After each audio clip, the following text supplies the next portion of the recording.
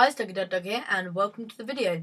So today I got my sword out because I want to fight some mobs. Now these mobs are actually custom mobs I've made myself, and I've invented a mechanic using command blocks, which is way up there in the sky, which basically will cause this mob to naturally spawn in the world. Now you can see that it isn't spawning at the moment because that's because it's daytime.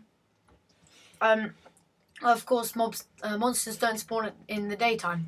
So yeah. So if we just hit this button on here, it'll come to nighttime, and you'll see I have natural mobs spawning off, just so that we don't get crowded with zombies and skeletons and things, and also because this is actually my testing world. But there you'll see one of the mobs has actually spawned. So you guys will see that this is an ocelot. Blaze riding an ocelot. So, if I head into survival mode. I can hardly reach it. Oh no, these guys are super hard to kill. So I don't know if it's actually possible with a sword, at least not on a flat world. Oh my goodness. But hold on, I've got an idea. Let's affect myself with speed for infinite time and speed 10. Okay. Yeah, I didn't really practice fighting these guys before, but you guys will see it's called. You can barely see it. It's called a runaway fire cannon. So yeah, it's running away from us and shooting fire at us. So to kill it, we have to kill the cannon section. Of course, you'd probably, to be honest, if you were actually fighting this in survival mode, you'd probably be using a bow. So if I grab a bow now, I need some arrows. Let's just give myself some arrows, and I'll show you guys. This is probably how you'd kill it in survival mode, so yeah. And then you're left with the ocelot, which won't actually fight you, and will run away from you like it would in-game. But you can kill that if you want, or you can attempt to tame it, or whatever. But yeah, it gives the normal drops. You can do custom drops, which is something I'm going to talk about in a minute. But yeah, so let's see if any more spawns have happened. Not that I can see. Okay. That's a bit unusual because I expected the spawns to be, well, the spawns should be a bit more common than that. So what might have happened, I think I know what's happened. So let me just head up, and I need to tweak something quickly, and then I'll come back down and show you guys. Okay guys, we're back again. So there was just a bit of a problem up there, which I will talk about when I go up there. But yeah, you'll see that these will actually spawn, more than one of these will spawn. And you'll see that they spawn in random places. So there's one spawn here. Let's wait a while. There's another spawn there. I don't know if you guys saw that appear, but that did just appear. So yeah, it's much like the natural mob spawning. There you can see the name tag a bit better. Let's try and kill it before it manages to kill us. Okay, there we go. You can pretty much just take out the blaze part. So yeah, there you go, guys. You saw another one spawn back there. It's weird. The blazes actually spawn faster than the ocelots do. Well, they like show from a different range. That's probably to do with the fact that they fly. Anyway, that's not important to this invention. So yeah, you might notice that you might be saying, well, these are only happening close to the kind of area, and that's because I've set the maximum distance that they can be away from. I think it's about this point, because it's just the point of the command block up there but on wherever the floor is, and it's in a 20 block radius. But of course, if you wanted to add this, this could be used as a survival add-on, I guess. Like to add on to your survival mode. And if you were to do that, you'd probably have the spawns happen more frequently. So you'd either have more of these, or you could just change the delay so that it just spawns like every couple of ticks, instead of having what I've actually got set up there. But then you'd spread it across the whole world. But yeah, it'd be good for a map at this kind of area. So I've played on a server, an RPG server called Vincraft or Wincraft. We don't know the name yet. We don't know how to pronounce it. But in that, they have specific areas for specific mobs. So I don't know, this could kind of be to just have the mobs confined to a certain area, but have them naturally spawn themselves. Yeah. So yeah, So let's head up and let's look at how the redstone kind of works, the command blocks. So I'm going to have to stop this, actually. I'm going to have to break it. So what we're going to do is we're going to destroy that cobweb and stand back a bit. Oh no. No, what have I done? No. No. Mass population. This is bad. Okay, where did the thing go? So yeah, the problem with this this invention is, guys, you can't really get close to it often. There we go, I've stopped it. It's all good.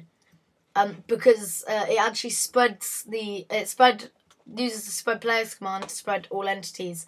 So yeah, this is using the spread players command, as I just said, and yeah, so I figured out that you could spread. I was actually watching Dragnoz's video on the Ender Zombie, which spread itself. It used the spread players command to move it, and I never realised that you could do entities to spread them. So I was actually looking at how to make giants spawn randomly, but I'd seen that quite a few people have already done that. But I didn't really see anyone that had made it so you could make your own custom mob spawn. So I have made it. This compound bit at the top isn't really needed, but it was originally needed in my first design, and then I kind of upgraded the design a bit, and I've just left it there anyway. But yeah, so let's just run through the kind of wiring of this. So the first thing we have is we have a dropper just full of items, which was going into a cobweb, but I destroyed the cobweb. So that's the randomizer, which I've showed in quite a few of my videos. Let's actually take my speed off because it's just affecting my my field of vision. Oh, now that looks really small. We've got the dropper here full of items. That goes into a cobweb, which is actually a time randomizer, so it happens after a random amount of time. I've explained that in other videos and won't explain that now. But basically, that randomizer then triggers this tripwire here, and then the block falls into the hoppers, which will lead into this end hopper here. This end hopper here. That's just because I'll talk about that in a minute. When I talk about the problems I had with this. But yeah, so that triggers this, and then what that does is, it comes around here, and after 7 ticks, I think it is, just so that all this can happen first, I'll explain why that is again in a minute. It fires a new one after the 7 ticks. That would normally go into a block while it was still fixed, and that would fire a new one. So yeah, so basically, the other thing that it does is it gives an output here. So this output runs into this torch, which would turn this redstone. Oh, my bad. Which would turn this redstone off. So what we have here is, if you don't recognise it, guys, is a reasonably simple AND gate. So we have the torch from that output there. So that means that we'll need an output. While this is being output, that will turn. Normally, that will turn this torch on, and it will give the output around the system. But because it's an AND gate, it's also hooked up to a daylight sensor, which will only power. The reason it's not just straight here is because at night time this still gives off. It's really confusing. It still gives off a two length pulse in the night time, which really confused me. Which why well, yeah, that's pretty much it. If you guys are wondering why I didn't use the nighttime sensor part of it, it was just because it seemed to fit better. Because if I did that, then I'd just have to invert the signal again. Because for an AND gate, the signal has to be inverted. So I thought I might as well just do it with a normal daylight sensor. So that goes in. So basically what that means is this pulse can only actually carry through to the redstone, to the command blocks, if it's nighttime. So that's basically what this AND gate's doing. That then runs into a repeater here, which summons the custom mob up in that kind of compound area up there. So what we've got is, there's the coordinates to get it like roughly in the middle of the compound area. And what we're doing is we're summoning a blaze, riding an ocelot, or ocelot, I don't know really. And then the custom name of the blaze is the runaway fire cannon. So it's really simple command. I mean, you can make it so much more confusing, much more complex if you like. But I just had a really simple one set up there. And then what we do here is we have a bit of a more confusing command, which is we execute at r equals 6. So that's going to execute all the mobs 6 blocks away, which will be in this compound. And then it spreads all of the players on that coordinate. That just basically, it just basically means that it will spread all of the, it will target the players, then it will target the entities, then it will spread them and it spreads them. They have to be a minimum of 0 blocks apart. That was just because I didn't need to have a minimum. That minimum. This number here is the minimum, which basically is normally the minimum is when you're playing stuff like UHC or Hunger Games or something, and you want to spread the players. You want to have a minimum distance between them, but we don't really care about that for now. I mean, you might want to add a little minimum like 20 or 10 or something if you were going to do it for the whole world, but yeah. So here I've got the maximum distance, this number, which is 20 blocks. Of course, I could turn that up to like 300 blocks if I wanted to. And then this is just whether it applies to teams or not, which we don't have any teams, so we just got that set to false. And then once again, this is what it's targeting, so at ER equals 6. So yeah, so that's pretty much it. So this will spread all of the players, spread all of their entities, and what else? I think that's about it.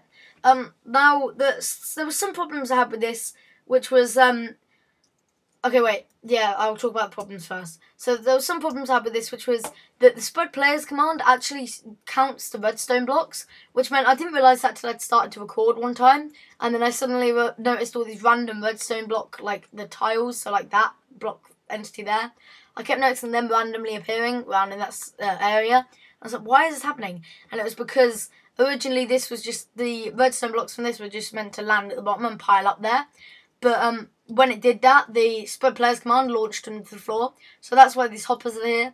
And then once again, there was originally only a 4-tick lag on this, but that meant that this dispenser fired before this spread players command happened. So it fired, and then the spread players command happened, and it threw the redstone block down onto the floor once again. But even worse, that stopped the system from working, which meant that it didn't spawn more than once. That was the error you guys saw earlier when I had to come up here and fix something. That was what happened. So yeah, so I'm just going to show that this can be used for any custom mob. So actually, let's just I don't really know what to do. I probably should have thought of this at first. Let's do a skeleton. No, actually, let's do a zombie, and then let's not have him riding anything. Let's just take out all of the MBT tags that we've got here, all of the MBT data, and then let's go like this, and then we're gonna give him custom name. We're just gonna call him Dugiedugdug, and then we're gonna go equipment. Then we're gonna do that, and then we're gonna go 1, 2, 3. Oh no, I've done one wrong back there. 3. Oh, I can't do this. 4, 5. I'm not going to explain all of why this is happening, like why I'm doing all this, because that's just not really part of this video. But yeah, if we do damage, 3, ID 397, was it 379? 397, I think. And then we're going to put tag, skull owner. I don't know how well this is going to work. I don't know if it will work at all, to be honest. Dugiedugdug. But let's try that. So that should give us, let's see if it works. So now let's, what we've got to do is replace the cobweb. And then simply just take one of them and then power it. So now we'll go down to the floor and cross our fingers hoping that this works. I don't know, that was the one I dropped earlier. Good. I thought my whole, the whole spread players glitch I was explaining earlier had happened again, but it hadn't. That was the one I threw down. But yeah, so if we just wait a moment, let's see if we can get a spawn. Here we go. Hey, it worked! Yay! So yeah, there's another example of the custom mob that could spawn. Shut up, me. Yeah. You can also add custom drops using tags. I haven't done any videos on that, but I might do. But basically, you can do custom drops, so I could have had it so that it always drops in my head. That's actually quite cool. I like that idea. Okay, guys, so I hope you enjoyed this video. This is, you may have noticed that this is my first command block invention in a while. And I'm sorry about that. I've been kind of busy, and I just I've had a lot of redstone ideas without command blocks. I've had a few command block ideas, and I've got some set up. I've got one over there that you can't quite see, and there's one in another world. And I will make videos on them, but, you know, I just haven't had the chance to do that yet, guys. But I hope you enjoyed this one, and also, if you haven't, go check out my 50 subscriber special, because that was my previous video, and I hope you guys look forward to the next video. So see you then, and goodbye.